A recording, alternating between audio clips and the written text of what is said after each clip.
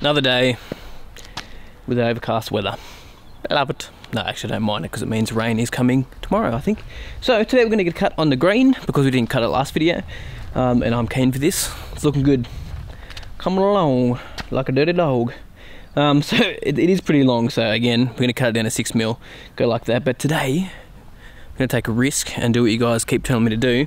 And edge and whippersnip, we'll use the landscape blade first, so let's do it.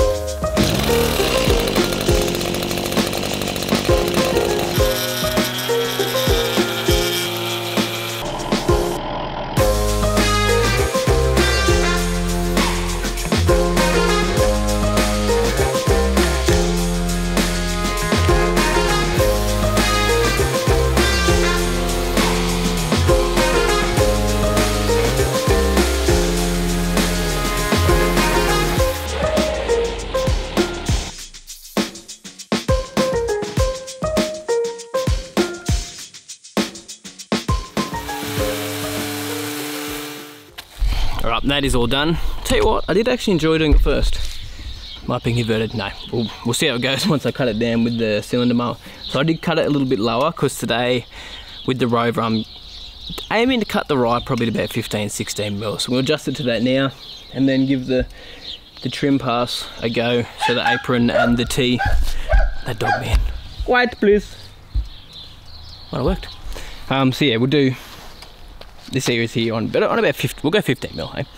But it does look really tidy after doing that beforehand and doing those edges. Had to go over the edges twice because they hadn't been done for a while. My bad. But anyway, looks good, looks really, really good. Man, that ryegrass is starting to thicken up too and more bits are starting to germinate. So I'm kind of glad I didn't overseed because it's good to see how much more comes up. Be surprised how much more has come up in the last probably 3 or 4 days.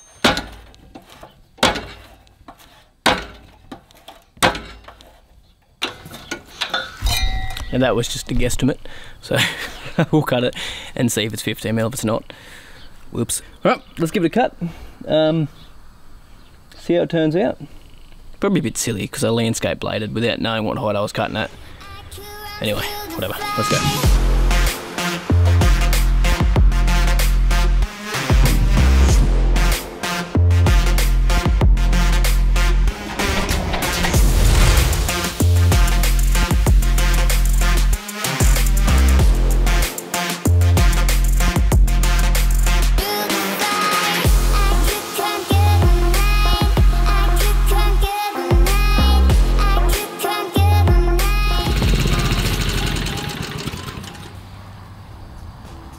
Tell you what, looks pretty tidy now. I reckon that is pretty dang close, 15mm.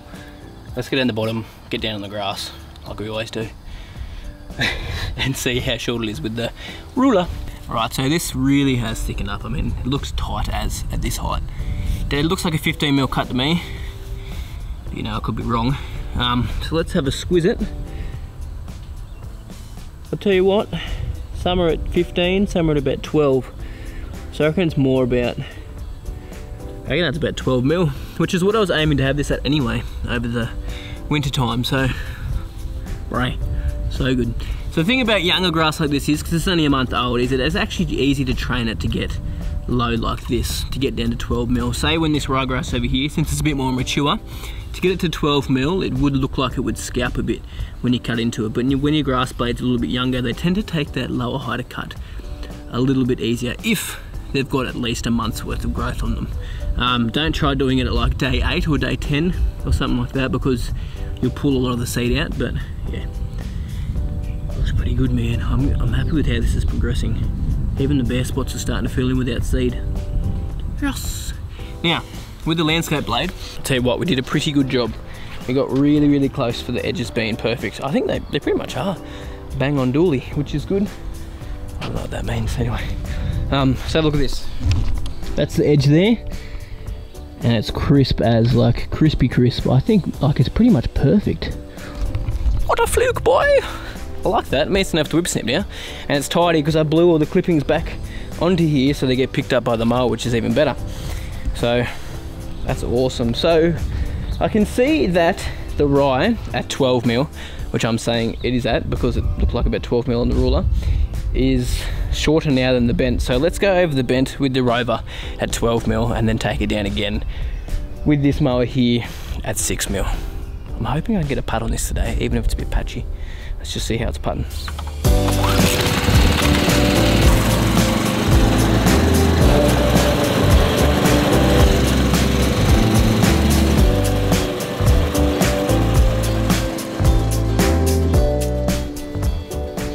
Alright, so that took a little bit off, not a lot. So definitely needs to go over again with the Toro. Well, we're going to cut lower as well, so that's the way it rolls. But yeah, it is a little bit wet, which is hard. This time of year, this doesn't really dry out much, which is a bummer. So I'm going to leave the heat mat off for the rest of the day, because that tends to keep it a little bit more moist throughout the day. So we'll give it a cut. We're only going to give it a single cut today at the 6mm, or at least just in one direction. We're not going to go a couple of different directions, just so we don't stress it out too much, because it's still, as I showed you guys last week, got a bit of bruising after the cut. So we're going to try to hold off on going too crazy with cutting on this still. We're just going to keep trying to get the push along a bit with our liquid ferts and stuff, and mowing at least, I said every 2 days before, but I've decided to go back to every 3 to 4 days just to be a safety Sally. Right, so something I just want to double check before we go out mowing is that it's cutting paper, because if you're cutting this low, you really don't want to be tearing the grass blades, because that's when you do get bruising like we did last week. I'm not sure if that's what it was, but it does become an issue. You see, nah, that is perfect. Cutting all the way along, nice and crisp, so it'll be fine. But yeah, you just got to make sure that it's cutting all the way along, or you can damage your young seedlings very easily.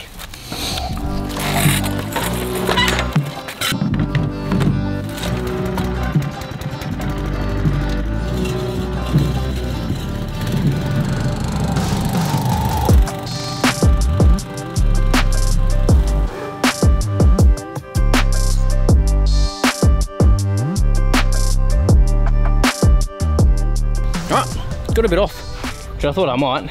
Cutting about 6mm off this thing. No, more like, anyway, too much mil. But it looks good. Well, it doesn't look good. It looks okay. It's getting there. I need to stop saying it looks good, but it doesn't look good. See, it's in here. Needs some more growth to come in. I really would love a bit more growth than it is here, to be honest. But yeah, got to keep just pursuing with it. With the heat mat, not the best temp, so you just got to be patient, you know what I mean? It's just the way it is. Just got to be patient. Even through here, there's still new stuff germinating, a lot of new stuff in there, but it could be better. So just a waiting game. I think we might not get much more germination here. We're just gonna have to wait for it to creep. So I need to start pushing a bit more growth. These silly ants.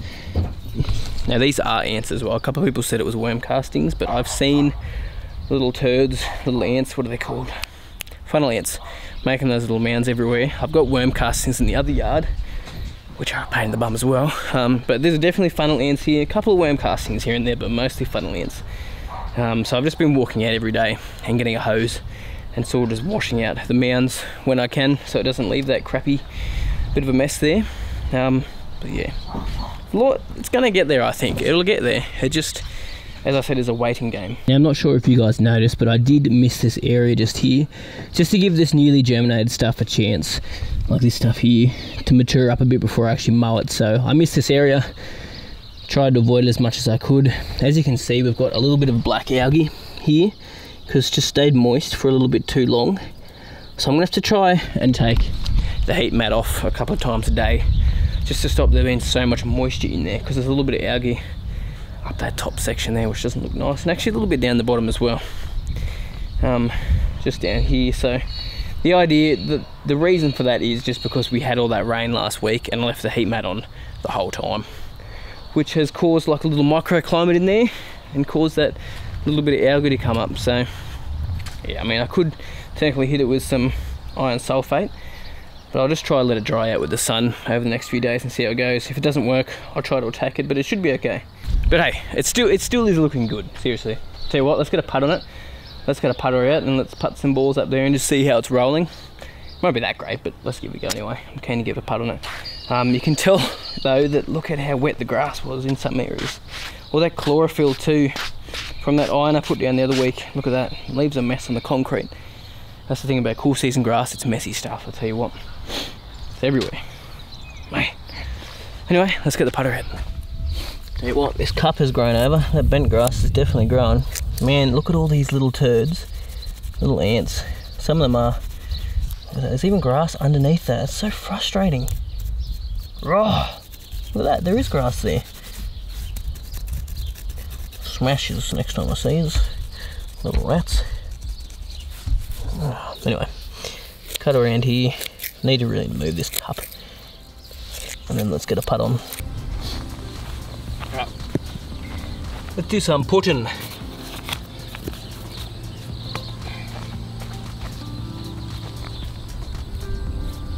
Definitely a little bit hairy. Oh, very slow.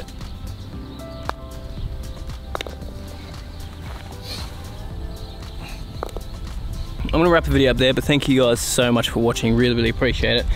Hopefully this keeps on progressing along with that heat mat throughout winter. Ooh, a bit of grass in my mouth. Yuck. And a bit of liquid fertilizer and a bit of... I'm actually thinking about putting down some granular fert on this, just the bent, in the next couple of days, because it is protected from the frost and still getting some heat in there. I'm just going to put some Inoculate Complete down, I think, and see how it responds. So that might be in the coming days. But yeah, really excited for this to come along so I can keep putting on it. But really appreciate you guys watching. Thanks so much. Subscribe to the channel if you haven't already. Like this video if you enjoyed it, and you have a good week. Very good putt. Good job.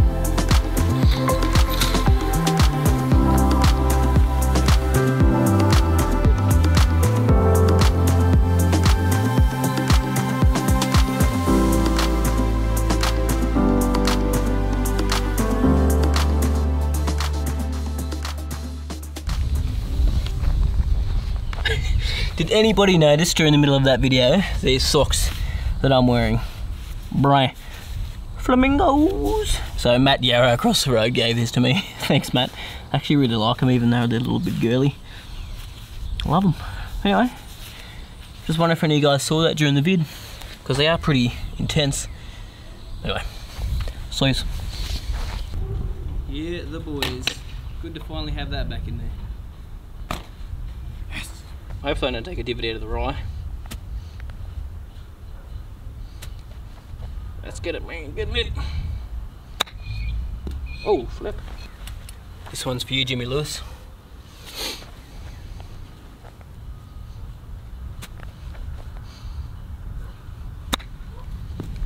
Oh, right.